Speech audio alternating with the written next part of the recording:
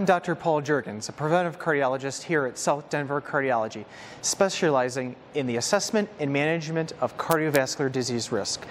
Today, I'd like to talk about the answer to a question that many patients ask, which is, who should get a coronary calcium score?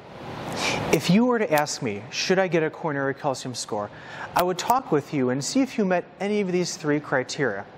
If you're a man or woman aged 45 to 85, and we calculated your short-term cardiovascular disease risk to be in the borderline or intermediate category, a coronary calcium score for added risk stratification can be beneficial. If you have extra risk enhancers, such as a strong family history for a heart attack or stroke, a coronary calcium score can be beneficial.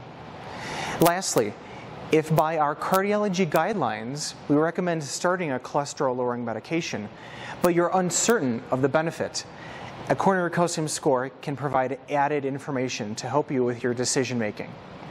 If you're someone who is asymptomatic without exertional chest pain, chest pressure, shortness of breath with your activities, and you have a low risk for heart disease based on classical risk factors like diabetes, high blood pressure, being asymptomatic and low risk for heart disease, you probably shouldn't get a coronary artery calcium score. Now, if there's any question in your mind whether a coronary artery calcium score is right for you, I encourage you to discuss this more with your healthcare provider. Thanks so much for watching.